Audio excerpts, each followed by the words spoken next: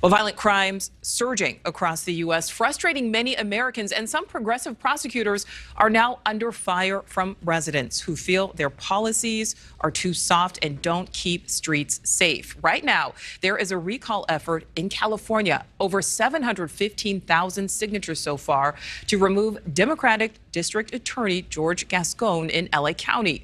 NewsNation's Nancy Liu is live. Nancy, could this backlash force a change? Well, Nicole, the recall effort against DA Gascon appears to be moving forward and on track for a November vote. This prospect comes amid a swell of backlash against progressive prosecutors who critics claim are just too soft on crime. Simple possession of a gun is not considered a violent crime. Okay. LA District Attorney George Gascon recently defended why the alleged killer of two El Monte police officers was out on probation.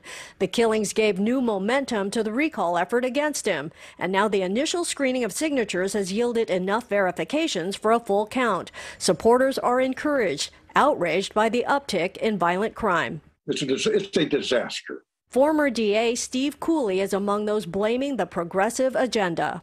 Prosecutors should obey the law that is on the books, not make up their own laws, interpose their own ideology, and interfere with the normal workings of the justice system. Progressive defenders have argued dated tough-on-crime approaches have not made our community safer, but have produced insecurity and instability that has increased recidivism rates and exacerbated homelessness in our communities. We won't stop. San Francisco ousted progressive DA Chesa Boudin in a recall just last month. There is also anti-progressive momentum in New York. Among the critics, the widows of fallen officers. I know you were tired of these laws. Manhattan DA Alvin Bragg has only been on the job since January, but in that time, an exodus of 12% of his staff. Kim Foxx has betrayed the black and brown community. Despite outrage in Chicago, progressive Cook County DA Kim Foxx narrowly won re-election.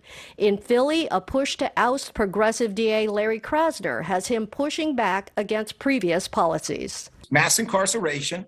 It includes the defunding of public schools and prevention, and it includes illegal tactics used by police that have been incredibly harmful. I have chosen a different path. Now, a spokesperson for DA Gascon tells NewsNation that as they await the outcome of the signature count, they remain focused on their work and creating a more equitable justice system. Voters should know by August 17th whether the Gascon recall will be on a November ballot. Nicole? All right, so in just a few weeks. Nancy, thank you.